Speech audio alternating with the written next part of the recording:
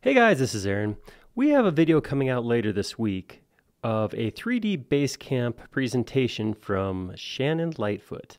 It's a great sounding presentation about VDC and SketchUp. It's got some great tips in there if you have anything to do, any kind of work around construction or planning or that sort of thing. I highly recommend you take a look at it. While he's got a lot of great tips in there, one of the things he touched on, which is odd considering, like I said, it's about virtual design construction, is he talks about their 3D printing and how he uses Solid Inspector. And it occurred to me I've never actually done, even though I use it a lot, it's one of my favorite extensions, I've never actually done a video on Solid Inspector. So that's what we're going to do. And now, those of you who've maybe started to tune out, Solid Inspector is not just for 3D printing. There's plenty of workflows that Solid Inspector can help you with. If you're going to use solid tools where you can actually add or remove volumes from each other, or if you're doing any kind of rendering where the normalization, the outside faces facing the same direction are important, then having a solid is really important, and Solid Inspector helps you with that. So hopefully you realize there's more than just 3D printing that Solid Inspector can help with, and we're going to hop in and take a look at how it works right now. Solid Inspector is available for free through the extension warehouse, so you can download it from there. It is worth noting that this is Solid Inspector 2, or squared, or superscript 2. This is the second Solid Inspector released from extension developer TomTom. The first one, Solid Inspector, is available for version SketchUp 2013 or previous. So if you have 2014 up to the release version of SketchUp Pro, you'll want to get Solid Inspector 2. I'm just going to call it Solid Inspector from here on out. Hopefully you guys know the difference. Some of the functionality that's in Solid Inspector 2 is not in the first version, so there are differences. Just be aware of that if you do go back and use the original Solid Inspector on a previous version of SketchUp.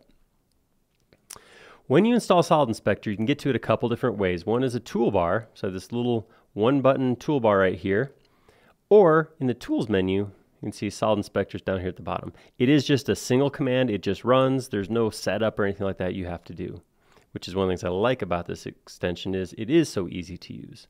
All right, so to run it, I'm just going to select on a group. If you pick a group and in Entity Info, it just says group, or if it's a component, it says component, and it doesn't say solid group or solid component, that's an indication that there's something in the geometry that prevents it from being seen as a solid. What it doesn't tell you up here is what that is. This is where Solid Inspector comes into play. So if I want to find out why this geometry is not a solid, I can pick on it and click Solid Inspector. When I do that, you can see portions of the model now have become red, and in the Solid Inspector window, I get a list of issues. These are reasons that this is not a solid. So this is a couple of them. This is 4 of the potential issues you'll see. As you get these, if you have questions about what any of them mean, you can hit the little question mark right here, and it'll give you kind of an idea of what the problem is. You can see everything is highlighted at first. If I want to narrow it down and just see one error message at a time, I can click on that error message. So I click on stray edges, for example, and it highlights just my stray edges. Not sure where that is. So, oh, there it is, right underneath. There's an extra line right there. In a solid, every edge will connect 2 faces together. So it knows that having this edge stick out means I don't actually need it.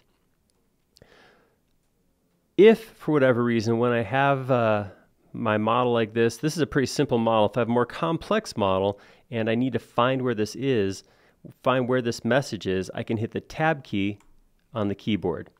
Tab will do 2 things. It'll put a big circle all the way around the error, and it'll zoom you in on that error. Sometimes it'll zoom you in such a way that you're behind some geometry, so you may have to orbit a little bit, but if you just spin around that red circle, sooner or later, you'll see what it is that's causing that error. In this case, in the case of this particular error, I do have the option to automatically fix it. Some error messages, like the rest of these, are open to a little bit of interpretation. That is to say, there's probably more than one way that a user could go in and fix a surface border or internal face edges error. So those don't have an automatic fix. In this case, stray edges, I know that to fix a stray edge, I'm going to delete it. So I'm just going to click the fix button, and that one's going to go away. All right, with the rest of these, we're going to just kind of work through and figure out how to make this a solid. Next one we'll look at is nested instances. This means that somewhere inside this group or component, there is geometry that is separated from the rest of the geometry by another group or component. In this case, this cap piece looks like it's in its own group there. So we need to go in and explode that geometry out so it can merge with the rest of the model. Now, when you're in Solid Inspector, you're in kind of a special mode where you are viewing the results of the Solid Inspector inspection. What I can't do is go through and edit or make changes while this is running. So I'm going to need to close Solid Inspector, double click to enter the group. Now I can pick this group, right click, explode. And the nice thing is I don't have to go back out of the group to run Solid Inspector. As long as I'm in this group, I can actually just come up and click to have Solid Inspector run again. And I can see now I'm down to just 2 different issues. All right, so next one we have is surface borders. If I look at surface borders, that's telling me that there's somewhere where geometry just ends on the edge of a face. Like I said before, in a solid, every face should connect to one other face at an edge. In this case, it's telling me there's something wrong with this ring right here. So if I kind of zoom up underneath like this, I can see, oh, yep, missing some geometry there. I should have a flat surface there connecting the bottom. So I'm going to go ahead and, again, close Solid Inspector, draw a couple of lines.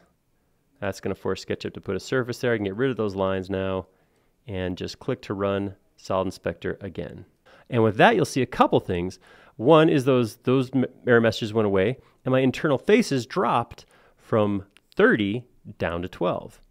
The reason for these changes is as I change my geometry here, it's coming closer and closer to a solid. It's easier for Solid Inspector to determine what is actually inside and outside of the solid.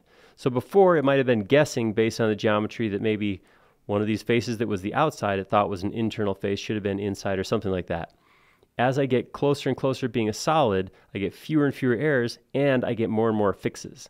So I could hit fix right now and I'll fix whatever the problem is, but just to, because we're here in a learning video, let's go see exactly what that is. I'm going to go ahead and close that, and I want to take a peek inside by selecting this bottom face, right-clicking, and temporarily hiding it. If I run Solid Inspector, I can see the issue is this geometry right here. These should be negative spaces on the inside. For some reason, I have some extra faces right here. That's causing the issue. If I could close Solid Inspector again, go with an eraser and delete these, or I'll just try hitting fix and see what it does. That's what I would expect. All right, those pieces are gone. If it's telling me no errors, everything's shiny. I can go to edit and unhide that last face, put that back in there, and that looks good. Just to verify, if I close Solid Inspector, exit out of the group, pick the group, up here in Entity Info, it does say solid group. So at this point, Solid Inspector helped me get to a solid group. So that's a look at Solid Inspector. If you do any kind of file export or solid tools, or like I said, even rendering, it's worth checking out. You can download it from the extension warehouse. There'll be a link down below. Let us know what you think of it. If you use it, if you don't use it, let us know in the comments below. If you like this video, click on like and subscribe. That way you'll know when Shannon's video comes out at the end of the week. Most importantly though, tell us what you think of the video. Let us know if there's any other extensions you want us to take a look at. Leave a comment down below. We like making these videos, but we like them a lot more when they're showing something that you want to see. Thank you.